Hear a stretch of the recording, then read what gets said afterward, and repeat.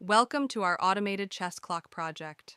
Here we have an unpowered setup, where the system is connected to a laptop as the power source.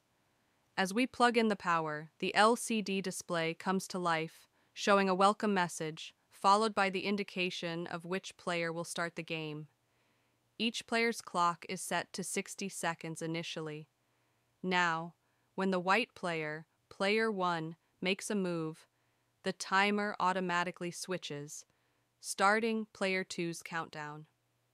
When the black player, player 2, completes their move, control passes back to player 1 and their timer resumes. This automatic alternation continues seamlessly throughout the game, ensuring fair timing without any manual button presses.